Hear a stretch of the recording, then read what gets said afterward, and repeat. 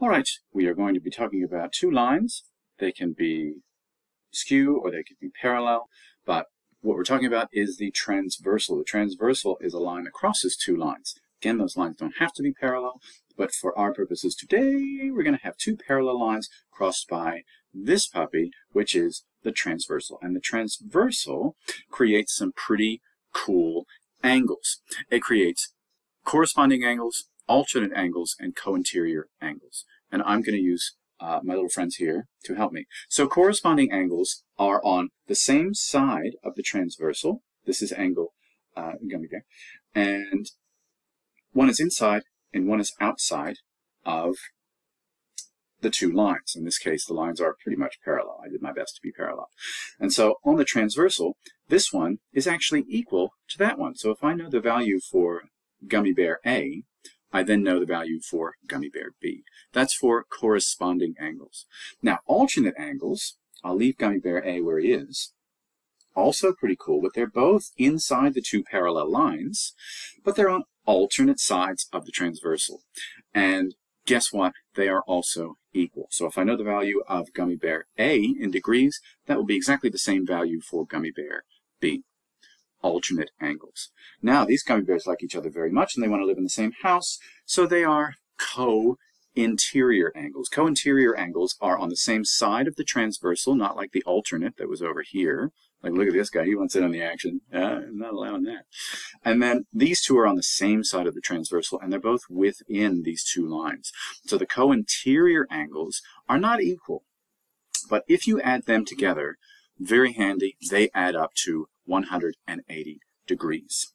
So let's look at that on paper, see what that looks like. Okay, so here's an example on paper. The points are lettered. That's how we can name the angles. So first, let's see if we can find ourselves one or more corresponding angles. Now remember what our gummy bear friends taught us. Corresponding angles are on the same side of the transversal, but one is inside and one is outside of the two lines. Same side of the transversal. We also have them on the other side if you wanted to mark them, but that's how corresponding angles look. Alternate angles, maybe I'll try a different one here. Alternate angles are on alternate sides of the transversal. Remember, the transversal travels between two lines, in this case parallel lines. And so these two, just like the corresponding ones, will be equal to each other. If you know the value of this angle, then you know the value of that angle. And the last one are the co-interior angles. So the co-interior angles are actually going to be on the same side of the transversal. So we'll make you can do double duty as purple. And this. So the transversal runs here. They're both on, in this case, the left side of the transversal. So the co-interior angles, only when these two lines are parallel, they will add up, when you add them, to 180. So if you know the value of one of these, you take 180 and subtract that value, and you've got the value of its compatriot. Now, looking at an example here, we have these two parallel lines, and parallel lines are marked by the same number of arrows, showing that they're parallel. And here comes our transversal. Remember, a transversal goes through any two lines, but when they're parallel, we get those unique properties where we can know that they're either equal to each other or they add up to 180 degrees. So parallel is the key here. So in this example, we want a corresponding angle to A, B, F. We could also call this A, B, G, this angle. And also remember, you have to have the angle symbol in front of it. But both of them would clearly show us to this angle. So in this case, the corresponding angle to A, B, F is over here. Because that's on the same side of the transversal. One is inside the two lines. One is outside the two lines.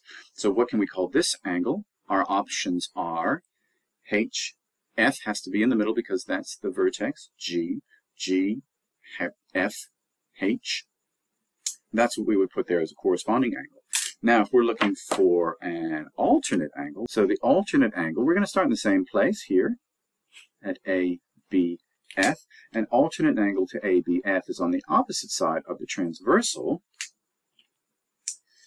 but still within the two lines. So this we could call angle B, F, E, or angle E, F, B, or angle C, F, E, as long as the F is in the middle, because that's the vertex, or angle E, F, C. The co-interior is, oh, we made that purple, didn't we? we're going to use our same starting point, angle ABF.